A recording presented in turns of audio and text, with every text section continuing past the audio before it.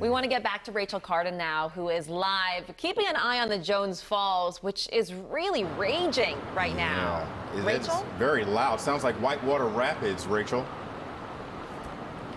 That's right, Lynn and Tim. You were actually just speaking to Chief James Wallace. I listened to him in the press conference yesterday, and he was saying that just 6 inches of moving water can knock a grown person off their feet. And we have way more than 6 inches of moving water and moving very fast here in Jones Falls. You can see anytime there's that white water, you can tell just how strong the current is. And also the debris in the water is very interesting. We can tell that trees are coming down, branches are breaking off after we had that wind. Now, this is the first time I'm coming to you live where it's not raining, and we don't have any of that drainage coming from the JFX now into Jones Falls. But again, all the water, all the rain we've had in this area is slowly draining into Jones Falls. Again, an area prone to flooding. Clipper Mill, we always have flooding in this parking lot. So we're not out of the woods just yet when it comes to the issues we could be dealing with really all day with water. Again, how strong this water is, how high it's gotten, has pushed over some of these shrubs, some of the trees that are in Jones Falls, catching a lot of that debris, like you've seen,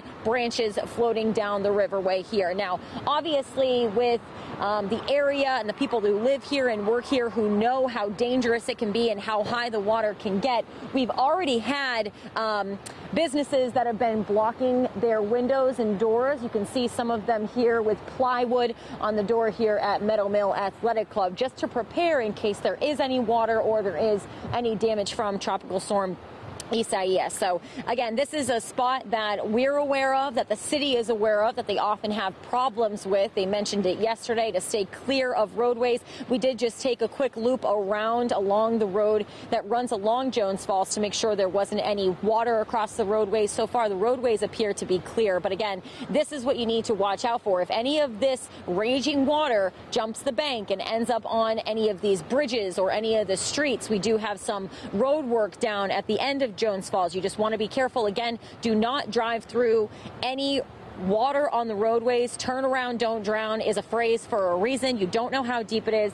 Your car could become disabled. You could end up putting yourself and your family in a very dangerous situation, as the chief was just mentioning. So we'll continue to track this again through the noon hour and just bring you any of the other flooded areas or down trees in the city. But we'll send it back to TV Hill for now. Rachel, thank you. Thank you.